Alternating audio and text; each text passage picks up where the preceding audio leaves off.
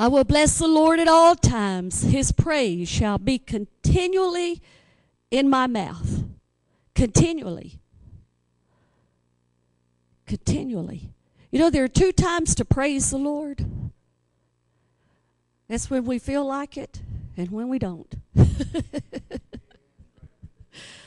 That's when we feel like it. I've been to church at times just tired in my body, or maybe I was sick and I was going through things and I just didn't feel like praising Him.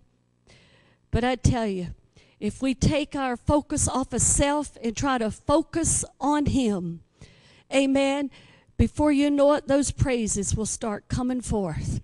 Amen. I want to tell you this in closing. Many years ago, it's back in the 70s. On a Sunday afternoon, I came home from church that morning with a migraine. And I didn't know if I was going to make it to church that night or not. So I was sitting in the recliner. Oh, it was getting close to church at time. And I thought, you know, I'm really not up to this. Self wanted to stay home. But I made myself get up. And I got myself together for church Sunday night. I drove myself down the interstate, got off the exit. Church was on 22nd Street. I drove and parked, went inside. I sat on the front pew. My head was throbbing. I really didn't feel like being there. Sister Browning was playing the piano, and they were singing songs about 90 miles an hour. Something about heaven is all I remember. And as I stood to my feet to worship, the head felt like it was just going to explode. And I began to put my hands together and just clap unto the Lord. And did you know, the more that I clapped, the less of that migraine I felt.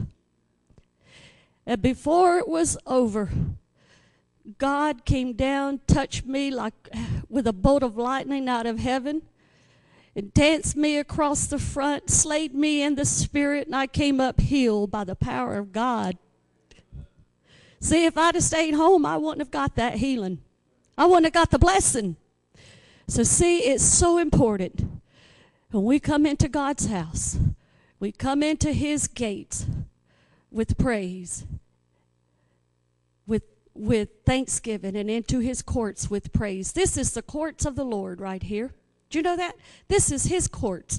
This is where He dwells. This is where He comes to sit with us when we gather. Amen. And He delights in people that will lift up hands unto Him, that will open their mouth and praise Him. Many years ago, Frankie and I went to this church in Tampa.